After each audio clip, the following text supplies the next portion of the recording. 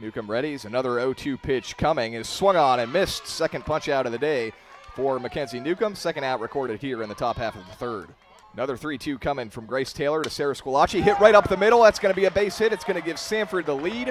1 run scores, and coming around to score is Kenzie Howe. It's a 2-run single for Sarah Squillace, and the Bulldogs have jumped out in front of the Mercer Bears 3-1.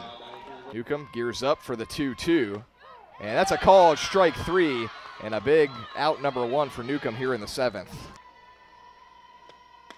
And there is another strikeout for Jordan Partain, and it's a big one.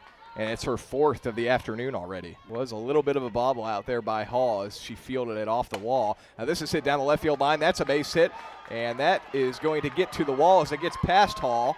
And coming in to score is Champion, and into second with a double is Greer Bruce. So back-to-back doubles have the Bulldogs on the board as they begin to chip away here in the 7th. Hit sharply up the middle. It's going to get through. It's going to be a base hit, and holding up at third and running through, it looked like it was a stop sign, and coming in to score is Dorsett.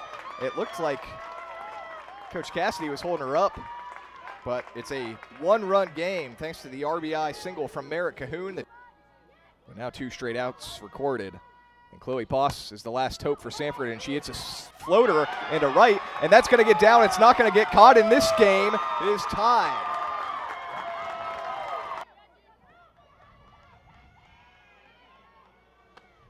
And hits this one, and it's off the glove of Barton and into right field, and it's going to get past Wiggs, and this may be the ball game. Wiggs tracks it down. Here comes Poss. The throw to the plate is offline, and Samford has walked it off with 4 runs in the bottom of the 7th.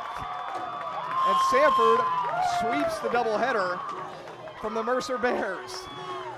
What a finish in Birmingham, Alabama.